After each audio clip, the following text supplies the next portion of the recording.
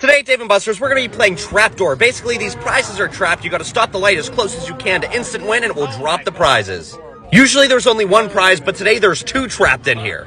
And as you see, I kept trying, but the trapdoor was only opening so slowly. But I couldn't give up. We kept getting closer and closer. It was so close to falling out.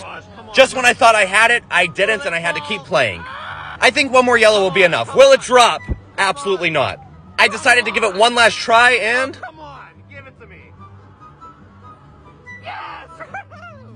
So we ended up winning this dog that had a mustache, and we also won a really cool pineapple. So not bad at all. That's so cool.